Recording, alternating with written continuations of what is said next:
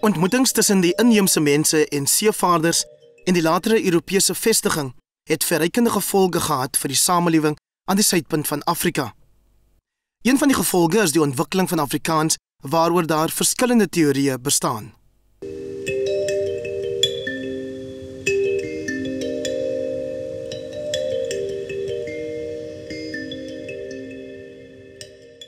Afrikaans began to emerge in the Dutch Cape Colony in the late 17th century, and there have been quite a few theories on how Afrikaans started developing its distinctive features.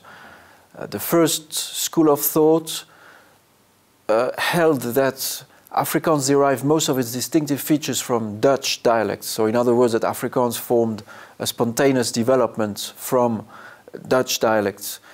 Then the second school of thought laid more emphasis on the possible role that second language learners played in the emergence of Afrikaans.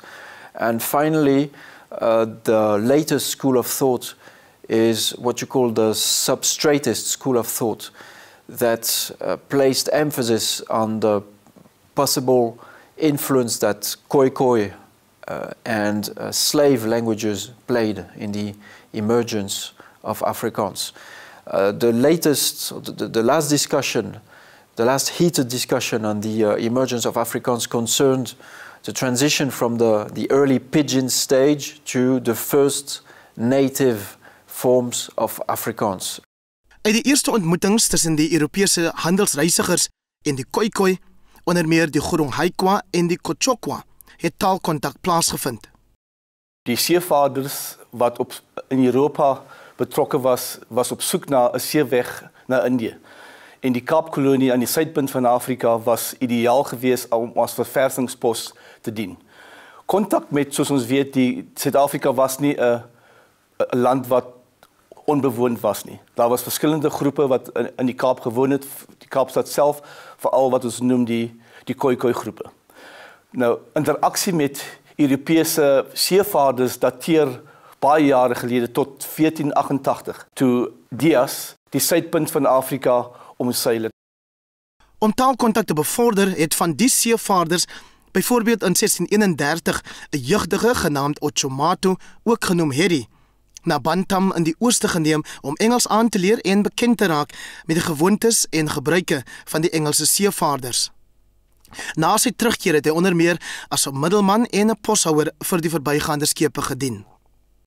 20 jaar later het die handelsmaatskappy die Verenigde Oos-Indiese Kompanjie, ook bekend as die VOC, 'n verversingspos aan die Kaap kom vestig. Otjomato met sy taalvaardigheid in Engels en ook Nederlands het 'n belangrike skakelrol gespeel. Later sou Krotoa, ook genoem Eva, in die huishouding van die eerste VOC-kommandeer 'n belangrike rol as tolk gespeel het. Die behoefte aan tolking was belangrik vir die vestiging van die verversingspos, sodat die VOC sy werknemers aangemoedig het om die plaaslike taal aan te leer. Soos die Engelse seevaarders vroeër, het ook hulle 'n plaaslike inwoner na Batavia gestuur vir taalverwerwing. Die keer was dit die jongman Nomua, ook genoem Doman, wat gestuur is om taal- en kultuurkennis van Nederlands op te doen. Die VOC verversingspos het 'n algehele omwenteling in tuinbou en veeboerdery teweeggebring waarvoor intensiewe arbeid nodig was en regstreeks bygedra het tot die ontwikkeling van die taal wat ons vandag as Afrikaans ken. Tuinbou was 'n nuwe leefwyse waaraan die nomadiese Khoi-Khoi nie gewoond was nie. Hulle het nie al arbeid vir die settlers beskikbaar gestel nie. Om hul arbeidsprobleem op te los, het die VOC besluit om arbeiders in te voer. Maar die Khoi-Khoi, soos ons weet, was jagters-versamelaars, hulle was herders en hulle kon nie eintlik landbou beoefen nie. Wat beteken dit dat arbeid ingevoer moes word van gebiede wat deur die VOC beheer was. En dit was Indië, Bengale, dit was in die ooste gewees.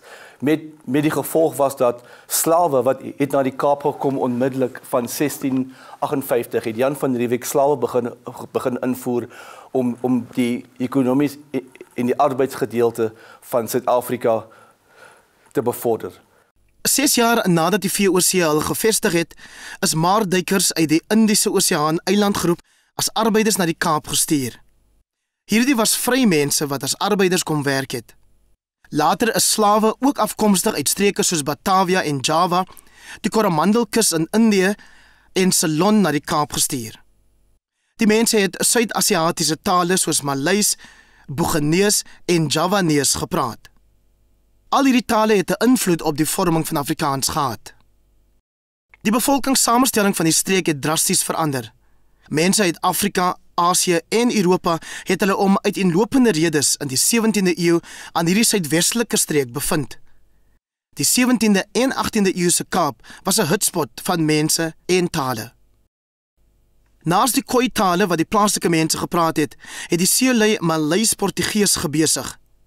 Die VOC-werknemers het dialekte van verskeie Europese tale gepraat.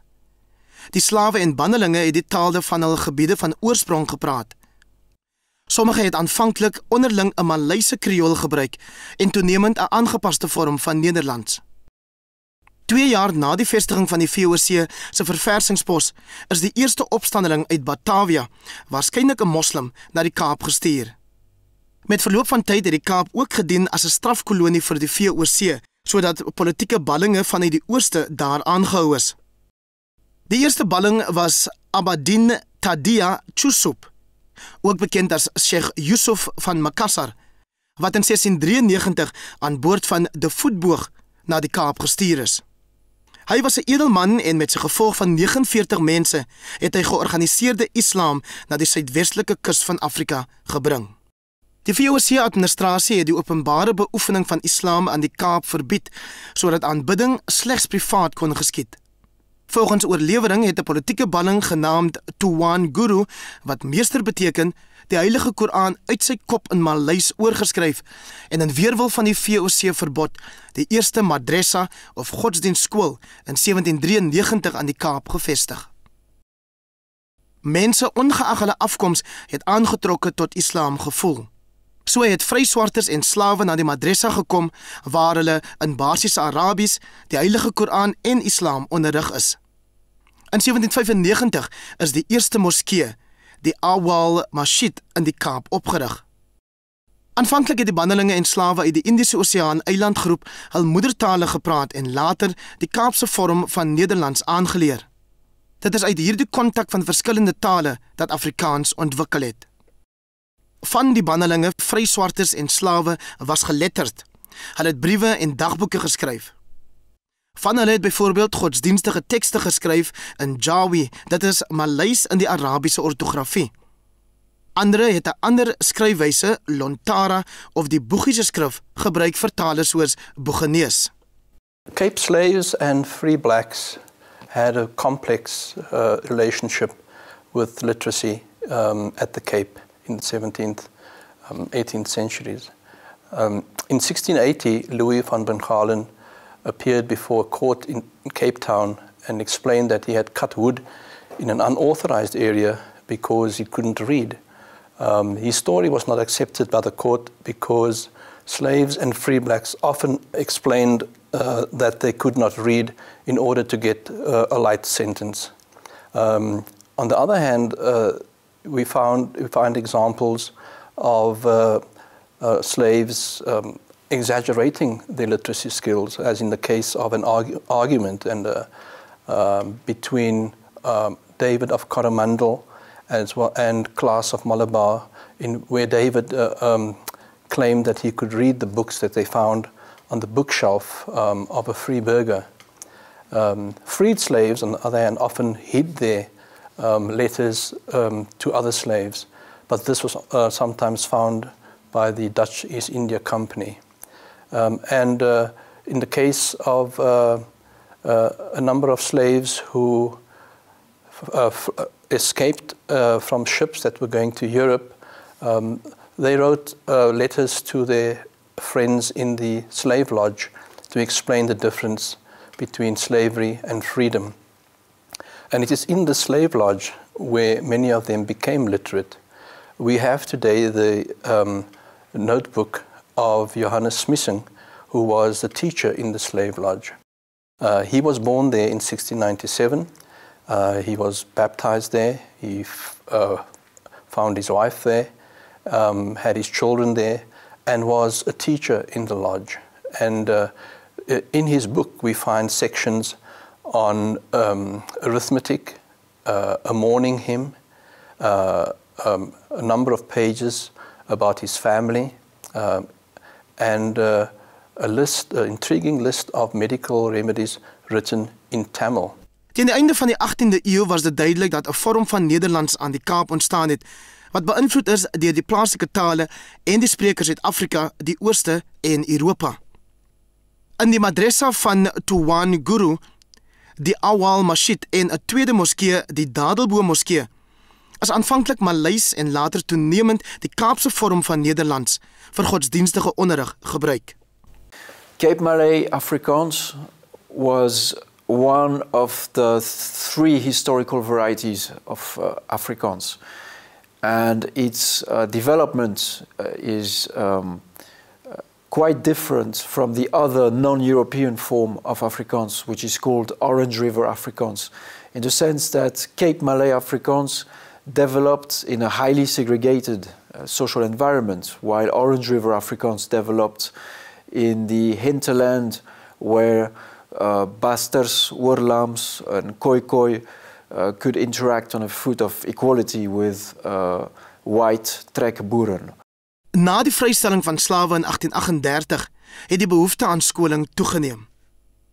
Sendingstasies is opgerig om voorsiening te maak vir die vestiging en skoling van vrygestelde slawe in Kaap-Hollands en in sommige gevalle in Engels. In Europa was daar 'n sendingsbeweging wat begin het, die Moramiese kerk, wat besluit het om 'n sendeling na Suid-Afrika te stuur om natuurlik werk te doen, geestelike werk onder die inheemse mense, veral die Khoi-Khoi. Dit het Georg Schmidt na die Kaap gebring en hy het na Baviaanskloof gegaan wat vandag bekend staan as Genadendal, en daar het hy 'n sendingstasie begin met 'n paar Khoi-Khoi mense wat hy gelowig gevind het en gedoop het. Sendingstasies was natuurlik 'n plek waar mense van verskillende agtergronde en verskillende kulture ook by mekaar gekom het. Daar was, na die vrystelling van slawe, het baie van die slawe na sendingstasies beweeg. Groenkloof, Mamrey was plekke waarna slawe en Khoi-Khoi gewoon het. Daar natuurlik het hulle nie net geleef en hulle geloof beoefen nie, maar die sendeling het hulle ook nuwe ambagte geleer. Hulle kon ook lees en skryf. In die Kaap het in die moskees konflik oor geloofsake begin toeneem. Op versoek is die Ottomaanse regering genader om 'n kenner van Islam na die Kaap te stuur. In 1862 sit die 48-jarige Abubakar Effendi voet aan wal in die Kaap. Sy koms het nie die geloofsgeskille beëindig nie, maar liewer vererger, want hy was nie bekend met plaaslike gebruike nie. Wat merkwaardig van Abubakar Effendi is dat hy 7 jaar nadat hy aangekom het, 'n boek geskryf het met die titel Bayan ul-Din, of uiteensetting van die geloof, of verklaring van die geloof. En hierdie boek is in Afrikaans geskryf vir moslems. Belangrikheid daarvan is dat Afrikaans hier op 'n manier gebruik word wat die mense wat dit lees nie bespotlik maak nie, wat hulle taal nie bespotlik maak nie. En hier kry ons ernstige sake oor godsdiens wat in Arabiese skrif geskryf is in Afrikaans. En dit is vir ons 'n belangrike aanleiding. Hierdie is die heel eerste belangrike boek in Afrikaans. Die taal van die Khoi en die slawe is dikwels in toneelopvoerings aan die Kaap en in koerante bespotlik gemaak. In die opsig is die Bayan ud-Din as boek belangrik, omdat ons hier 'n ouer vorm van Afrikaans oor ernstige sake soos godsdiens teekom in die taal wat hierdie mense gepraat het. So the oldest Afrikaans texts are those so-called Arabic Afrikaans texts in the form of Ishmuni's Betrouwbare Woord and Abubakar Effendi's Bayanuddin. These are the two earliest works written in Afrikaans. So the characteristics, or the defining characteristics of these two texts is that they are Afrikaans, but use the Arabic script. So a feature of the Bayanuddin is that it was written by someone who didn't have Cape Dutch as a native language. The author, Abu Bakr, was an Ottoman, And as such, his native language was Turkish. And he didn't know any Dutch. So the model that he used for writing his text was how people spoke in his entourage.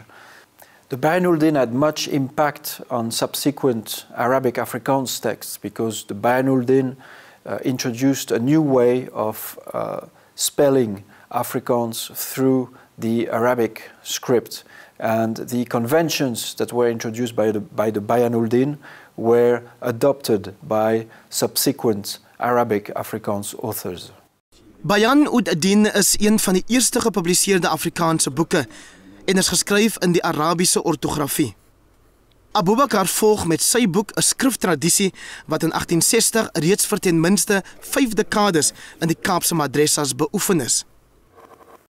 Die kenner Ahmad Davids het byvoorbeeld 'n notaboek van 'n madrassa-leerling opgespoor wat in 1806 in Arabies geskryf is en 'n verdere een wat in 1845 in Arabic Afrikaans geskryf is. Tot dusver is nagenoeg 80 van sulke Arabic Afrikaanse geskrifte opgespoor en bekend aan navorsers. Van die dokumente was byvoorbeeld 'n verkiesingspamflet van Anders Olsen, 'n bierbrouwer in Kaapstad in 1884. Die gebruik van Afrikaans in die Arabiese skrif is hier duidelik. Die ooreenstemmende klanke kan soos volg in Romeinse of Latynse skrif weergegee word. Wout vir Mr. Olsen. Wout vir Mr. Olsen. Arabies word van regs na links gelees. Hy gaan sy bes doen vir die kolonial sy werksmissie. In hierdie 3 Afrikaanse reëls beloof die kandidaat om sy beste te doen. Die volgende 3 reëls is in Arabies wat bevestig dat die pamflet op moslimkiesers gemik was. Vandag nog behoort 'n leser wat bekend is met Arabies met redelike gemak hierdie ouer tekste en godsdienstige geskrifte te lees.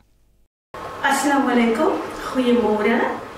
Ja Mohammed, rahmat en barakat van Allah Ta'ala op jou nabieskap.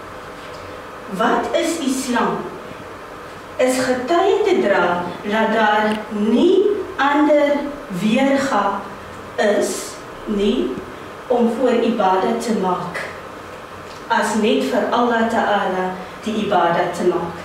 En geef zakat en puasa en hajj. Ja Mohammed, en sê vir my, wat is iman? Is om waarlik te geloof dat daar is een Allah Ta'ala sonder maatskappy en te geloof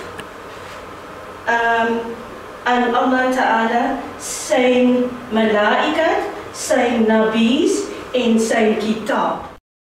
Die Semitiese geleerdes, professor Adrianus van Salms en Piet Meyring van die Universiteit van Pretoria, het teen die 1960s die tradisie aan die Afrikaanse akademiese gemeenskap bekendgestel. Die inligting is egter nie onmiddellik opgeneem in die hoofstroom van ons kennis oor die ontstaan geskiedenis van Afrikaans nie. In 1992 het die historikus Ahmad Davids 'n MA-studie onder leiding van professor Theodorus Du Plessis voltooi, wat later gepubliseer is as The Afrikaans of the Cape Muslims. Sy studie het internasionaal hernieuwde belangstelling in die vroeë Arabiese Afrikaanse werke laat opvlam. Onlangs is 'n Afrikaanse verwerking van die boek, Die Afrikaans van die Kaapse Moslims, beskikbaar gestel. Die invloed van sprekers uit Suidoos-Asië en Afrika is vandag diep gewortel in Afrikaans. Die tale van die landstreke het veral die oudste variant van Afrikaans, Kaaps, beïnvloed, maar alle Afrikaans sprekers is bekend met talle woorde en sinstrukture uit daardie streke. En vandag praat ons 'n bietjie oor Afrikaanse woorde van Suid-Asiatiese oorsprong wat in die Kaapse Malayer gemeenskap gebruik word.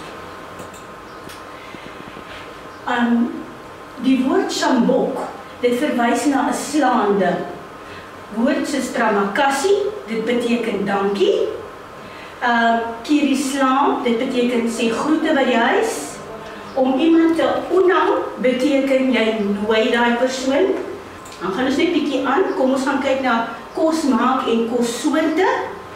Om te merang in die Malayer gemeenskap beteken om vir 'n groot groep mense te kook. 'n Pisang is natuurlik 'n vrugtesoort wat ons ken. Dan het ons bobotie wat baie van julle mee bekend is. Dit is 'n maalvleisgereg wat gemaak word. Dan woorde wat in en om die huis gebruik word. Piering is iets wat julle ken. Dan het ons 'n mooitjie of 'n motta. Dit is 'n vrou. 'n Pang verwys na 'n man. Dan gaan kyk ons na die kledingstukke. 'n Kapara is soos 'n hout plakkie.